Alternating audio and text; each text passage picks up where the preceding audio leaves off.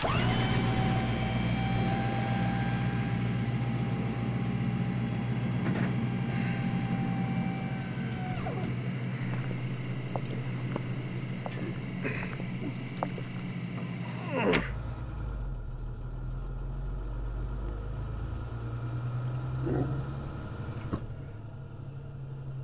night tonight, or?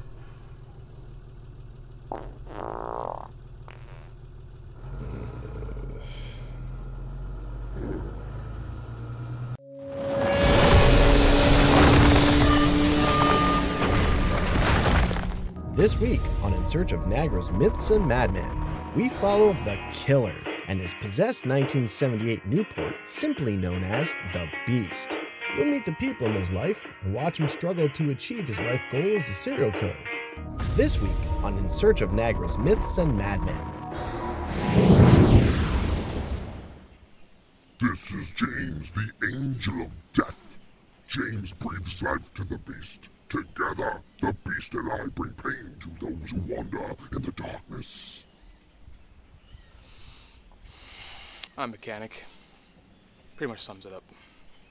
I've known the killer since 1988, but this is before he took on the persona of the killer. Back then, they just called him Doug. Well, I always thought he was kind of strange, you know, like, I'm no professional. But this guy is lacking some serious people skills. The killer watches nervously as James attempts to determine why the Beast won't start. Oh, your battery still holds a charge. Thinking it's probably your alternator. Gonna have to upgrade to a higher amp. How much will this alternator cost? I don't even know if you can get one around here, man. You're probably gonna have to go online. The shipping fees are gonna be outrageous. That doesn't even solve the problem about why it stalled in the first place. I'm telling you, let's get rid of this thing. Get something more practical. Never! The Beast cannot die! The Beast is dead right now. James, you must breathe life back into the Beast. Dude, I think he wants you to give the car mouth to mouth. We're losing her! How did you become acquainted with the killer? Every Thursday, our mothers would get together for Trivial Pursuit. We'd all hang out. Dale and I always had a good time. What do you think of that, killer? What do you think of that, killer? When the killer was around, he refused to take off his mask. So we couldn't go swimming.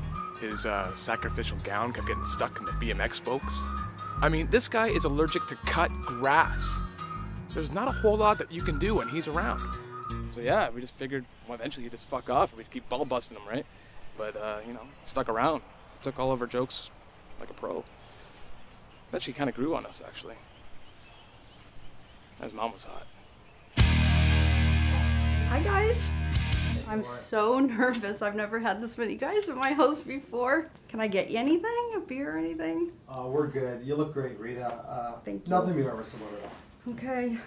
We're just going to ask you a couple questions about your son. Just try to answer them as honestly as possible. Keep it really casual. Just us in the room, okay? Okay.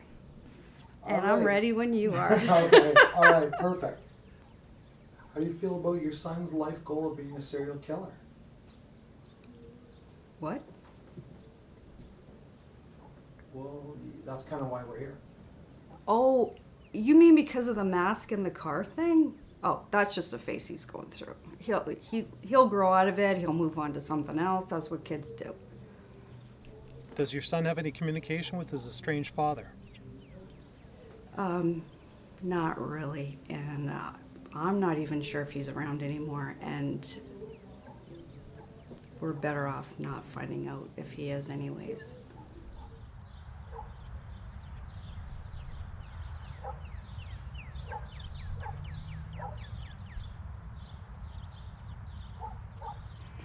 After the interview concluded, I invited Rita back to James's garage in hopes to capture a bonding moment between mother and son.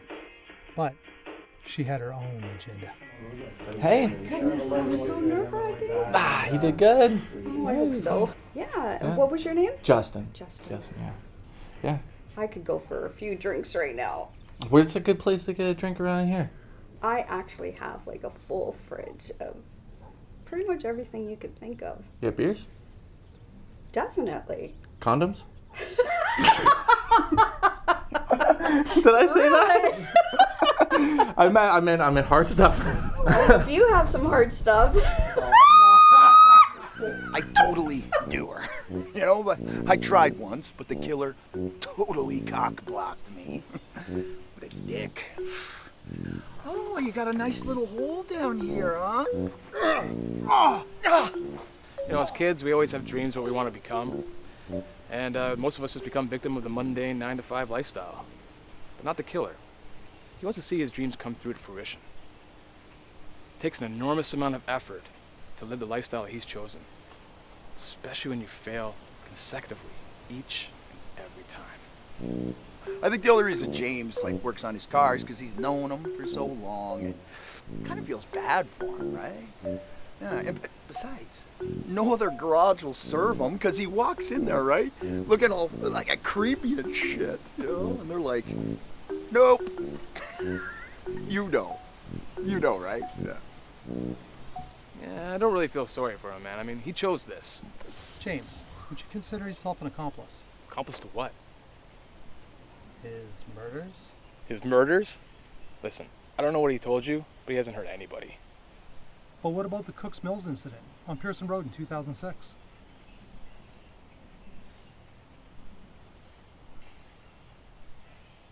Listen, this is how it went down.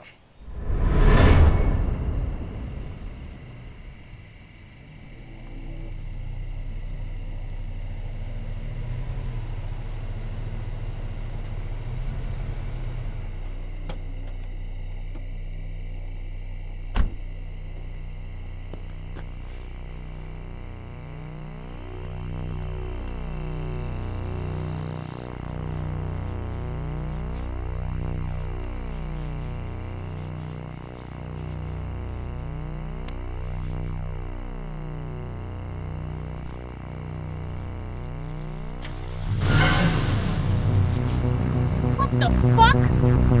You fucking pervert! No, I wasn't looking at your pee, okay? I'm bird watching. I study birds. What the fuck? What do? You just jerk off to girls here in the middle of fucking nowhere? No, I haven't touched myself at all. I don't do that. I mean, I will, maybe a hole once in a while, but yeah, whatever, you fucking little bitch. I'll kill you. Fuck you. Oh, this is very embarrassing. You fucking sicko. I'll fucking fight you, you piece of shit. You got a little fucking dick? Yeah, that's what I thought. My dick's not really that small.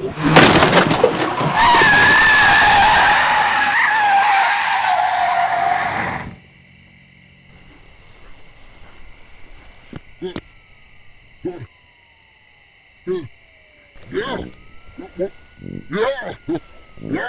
I planned it just the way it happened. Bam! First kill.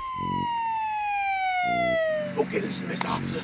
Imogen was just driving, but he didn't understand what was on the street. It was some kind of an obstruction.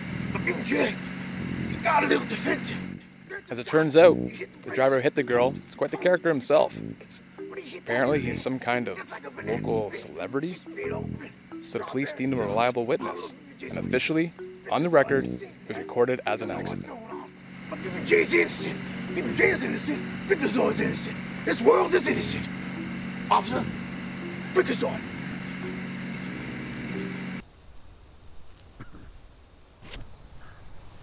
Hey, man. You want to get in on this? No, I can't. I can't do that. No. What? Why not? Well, the camera crew around, I can't do that. What are you talking about, man? The sound guy and the camera guy are on their way over here to get in on this sesh.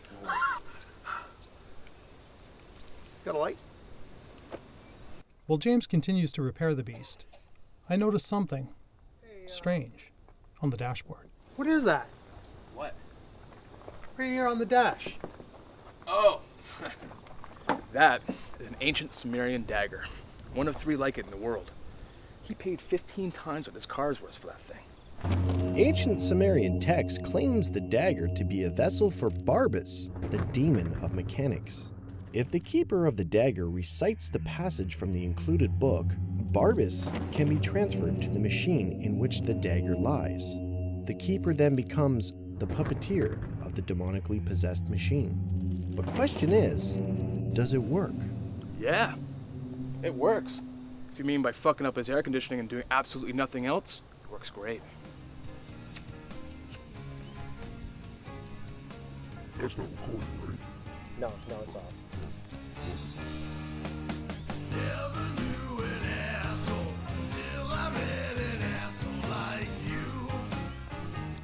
Yo, man. Your mom's hot. I almost did her once. Such an asshole, Dale. You know, I've known this guy since I was a kid. He's always been an asshole. Look at him. Look at that shirt. Look at this. What's in that hole? It looks like he got another asshole. Look at this. You know a guy's an asshole when he's got two assholes instead of one asshole. It's funny when you say asshole. Yeah, because you're an asshole.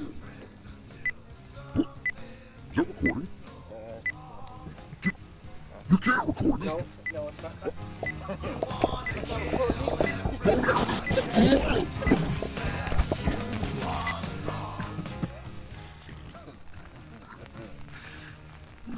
What's he doing? He's taking his asthma puffer?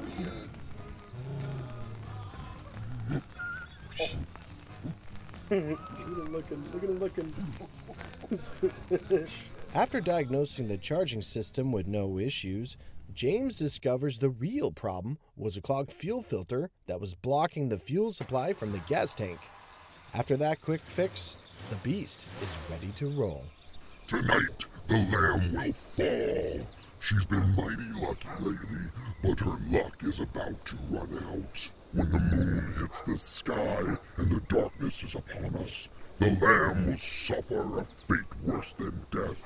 Her soul will be swallowed, vanquished to the very depths of hell in which the beast was forged.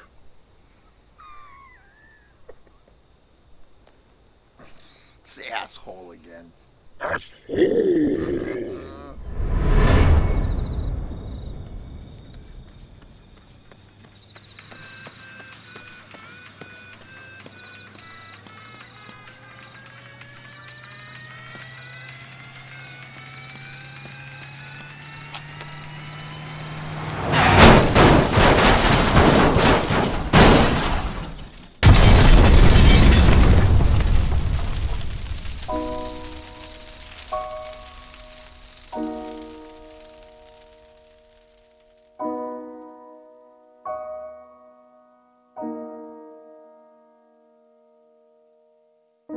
After 2 weeks in the hospital, the killer was released. He wandered aimlessly around James's property, tormented by his failure and grief-stricken with his loss of the beast. Although his wounds had healed, the emotional scars were much deeper. I've never seen him like this. He's given up. There's nothing left behind that mask. I mean, I always knew this day would come, but I didn't think it'd be this depressing.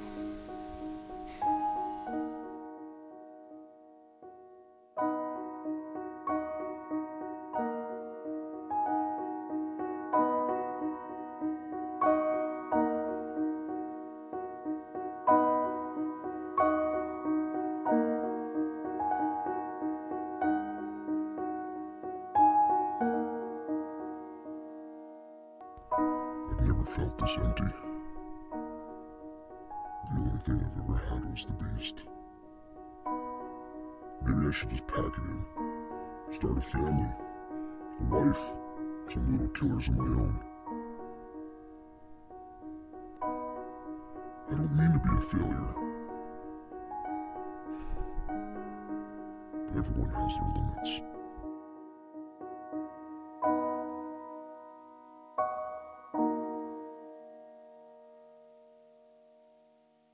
The killer spent a week moping on the couch, watching reality shows and eating cheesies, until James came up with a plan to boost his morale. This better be good. I'm missing my new episode of The Real Housewives of Crystal Lake for this. It'll be worth it, trust me. Me, Dale, documentary crew, we all felt pretty bad for you when the beast got destroyed. So we all pitched in, got you a little something. What is this? This is the new beast. Now, I know it's not like your old car, but it's not the car that matters. It's the driver behind the wheel. You just gotta believe in yourself. Like we believe in you. I don't know what to say. This is the nicest thing anyone has ever done for me. How did you guys pay for this? You know, the documentary crew chipped in a little bit. Dale over here, he jumped in the pond and got your Sumerian dagger. Man, we made a killing on eBay with that, by the way. Dale, you did that for me? Yep, went in the pond. Yeah, got 6 leeches on me and 13 ticks. One of them even burrowed into my second asshole.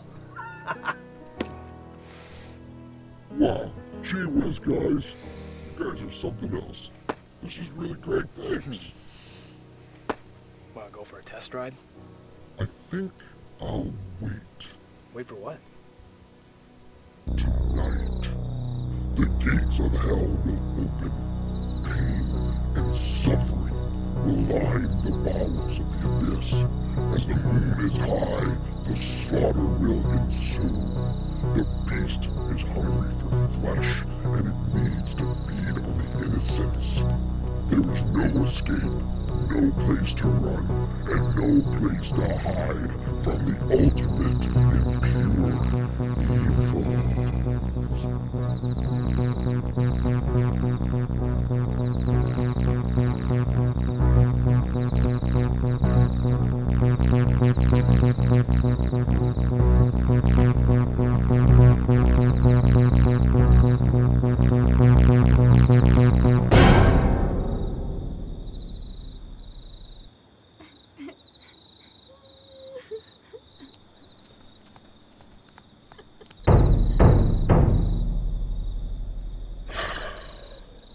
Fuck my life.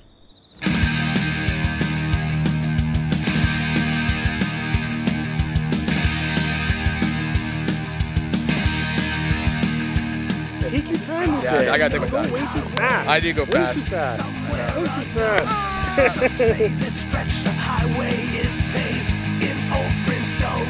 Some say there's something out there. Some say it's a cursed road. Down Vegas, Baby J was watching his windshield wipers go swoosh, swoosh, and he just slammed into this business, and she went up in the air and came down like a strawberry popsicle. All of Baby J's windshield. Baby J won't hold like this. Some say just count the edges. You know there's gonna